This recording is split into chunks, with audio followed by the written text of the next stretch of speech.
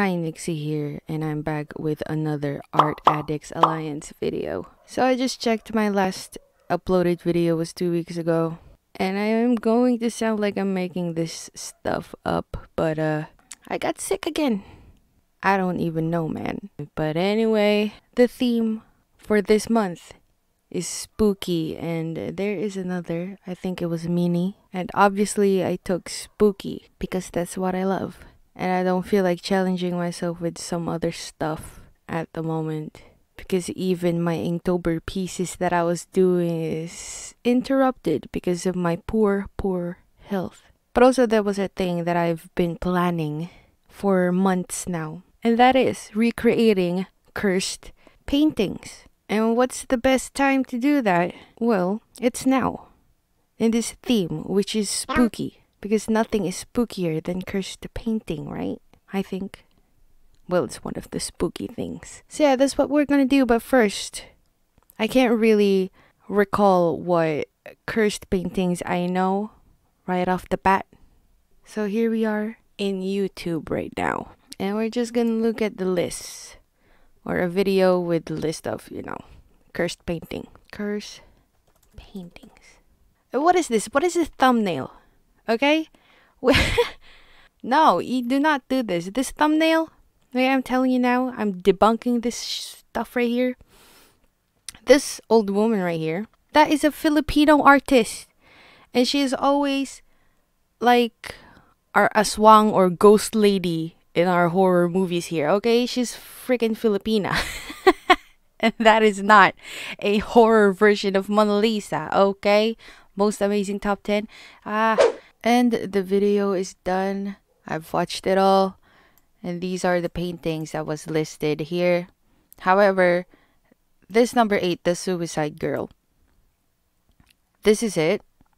And I know for a fact that this one is not really a cursed painting. This artwork is actually stolen from a great artist. And I'm pretty sure I've seen the finished version of this one. I think she has crown and stuff, and either way, this is a really good painting, and I'm leaving it here in my list because sure, I'd love to one day recreate it, even though it's not really a cursed painting. That could be interesting. But now we have this list, and the only thing that I am actually familiar with is this one, which is the top one in this video, but it's number 10 in my list because can't be bothered correcting that. Now we're just gonna put it in a random picker thing and let it decide what the heck. That's not what I was copying. Oh no, how did I mess that up so bad? We're just gonna let this pick for us, and the winner is Witch Girl. Huh, that's interesting because it kind of reminds me of that other painting, the Suicide Girl. Kind of. What the heck is this? Now I'm just gonna show you an image of that painting, Witch Girl painting. Hopefully that comes out. It did not. What? Witch Girl cursed painting. It's not here. What in the world? This is it. They said they couldn't find a lot of information about the painting. Okay, here it is, the portrait of the witch girl. It belonged to a Spanish man who assured that the painting followed him with her eyes. It is also said that at night, a gray silhouette appeared on the side of the painting that many believed is Madame Delphine Lalaurie. That's it?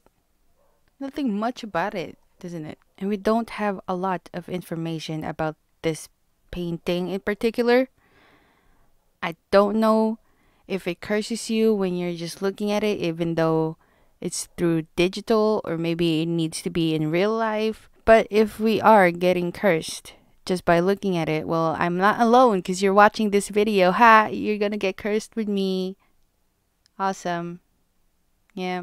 But before we talk about this painting, Art Addicts Alliance is a group of artists around the world, and we post mostly art videos in our YouTube channels. Every month, we do a collaborative video where we vote on a specific theme and then we make art using that prompt. We have 2 themes actually, so every one of us have a choice on which theme we'd want to do. Like for this month, we have spooky and mini. I obviously chose spooky because yes. Currently, we have 13 members. Jazz Capri, Web Light Dreams, Jenna Gets Creative, Pan-Dimensional Space Zombie, All Funnies and Games, Aurora's Art World, Blue Flynn, Artsy Pineapple, Enjoy Drawing with Mary, Dark Star Creations. Oh, we do have very fresh, very new members. Welcome to Judes Artsdesk and Fuzzy Dragons.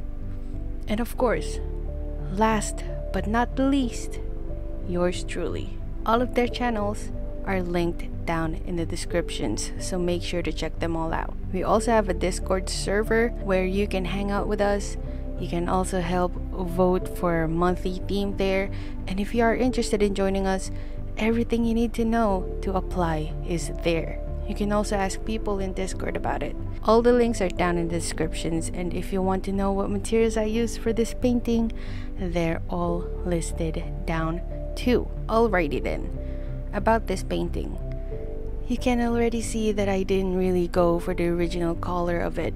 At first, I considered just really copying the whole thing, but then I know for a fact that I will regret it later.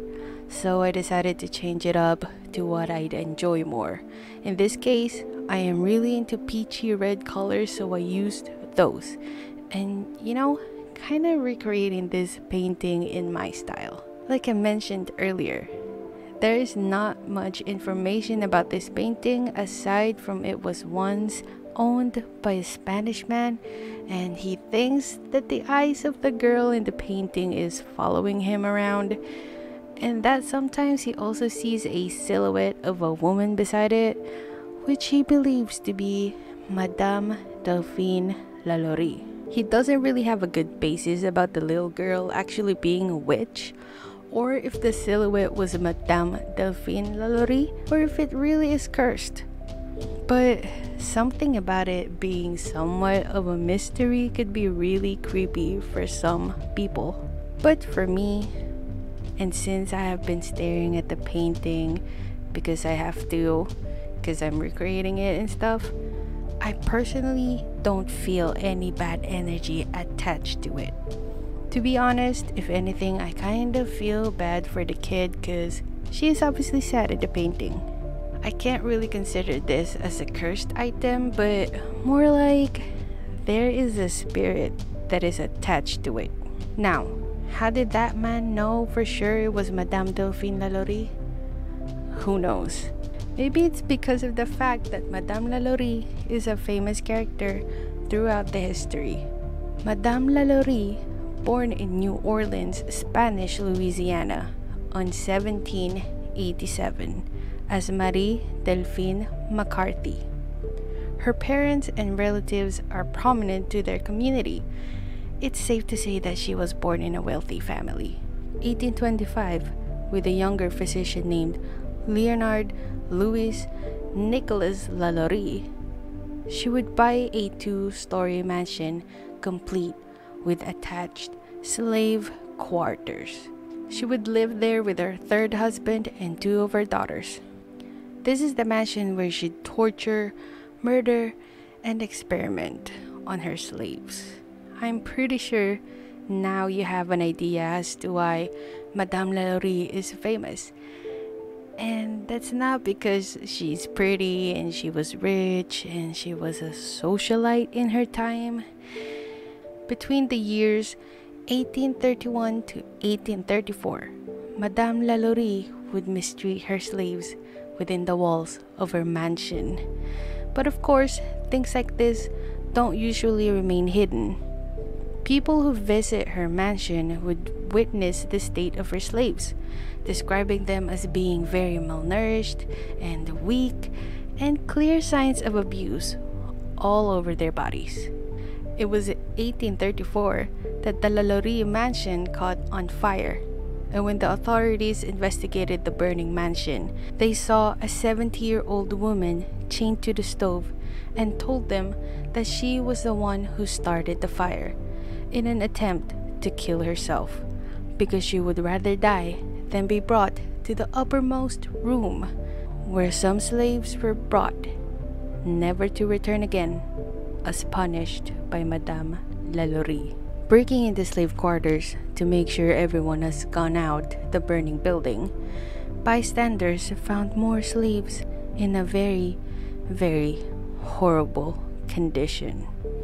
What Madame Lalaurie did to those people are just downright inhumane and irredeemable. And this part is the worst part of the story. Madame Lalaurie managed to escape justice and fled to France. But oh no, her story of murderous acts against slaves are not done.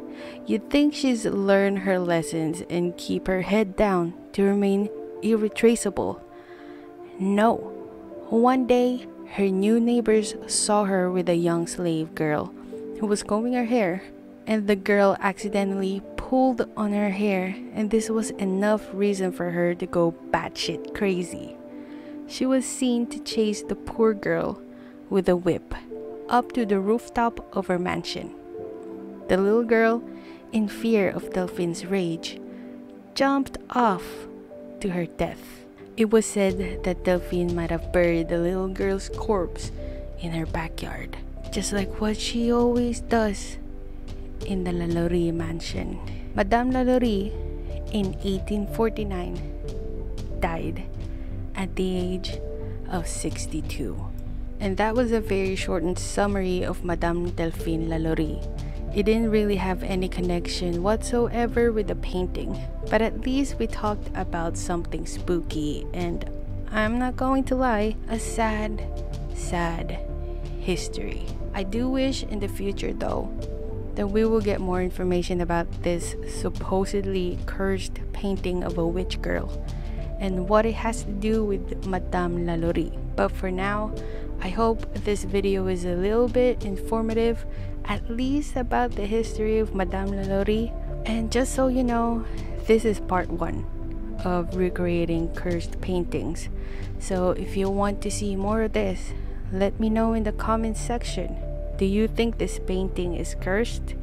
Do you think that my painting is cursed? Am I cursed now? If I am, I'll definitely give you an update. So go ahead and hit that subscribe button and the notification bell to not miss a video. And maybe hit that like button if you want other people to get cursed. It's Halloween, people are looking to get spooked. Alright, I will see you all on my next one. Don't look behind you. They're watching.